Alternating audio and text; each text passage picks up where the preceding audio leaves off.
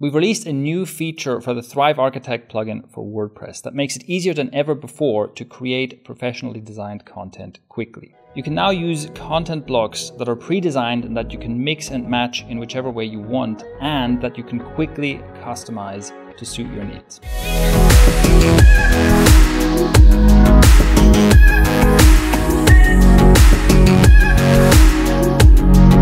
The main benefit of this new set of features is that you can build better looking stuff faster with fewer editing steps. In this video, I'll show you exactly how to use content blocks.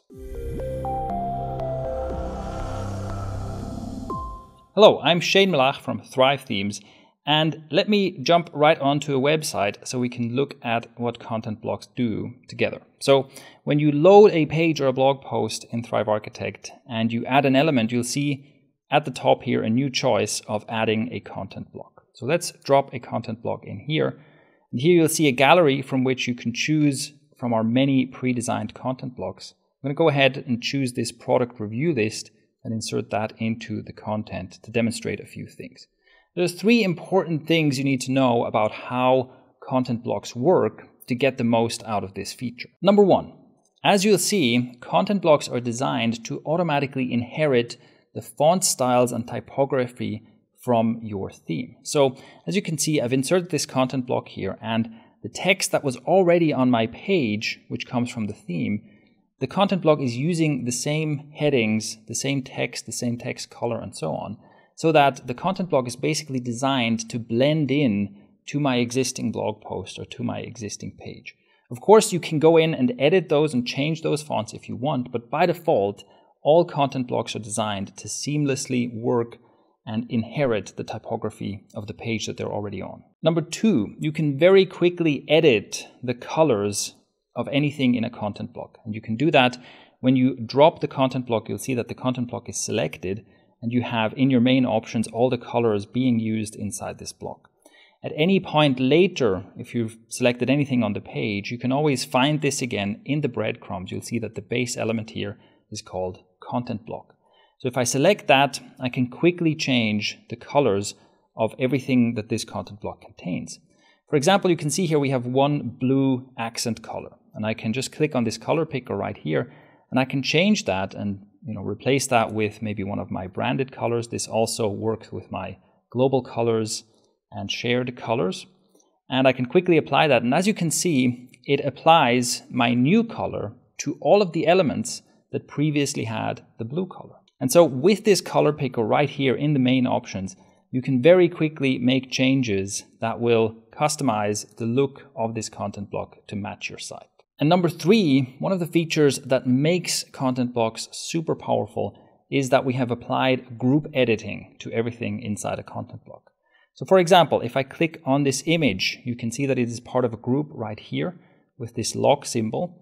And you can see that there's a dotted outline around the other image that is in the second list item. And if I choose to make a style change here, so let's say I want this to be rounded, then it will apply that change to both. Same goes for, let's say I choose this star rating. If I change the size, it will change the size of all the star ratings in the list.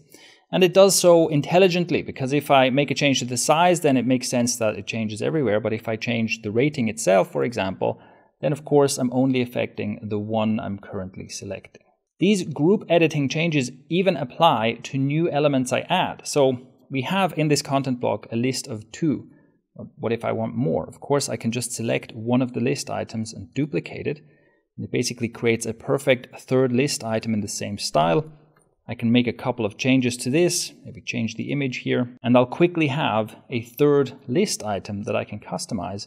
But once again, if I choose something in here, this will automatically grouped with the other list items. So if I change this title size, that is linked.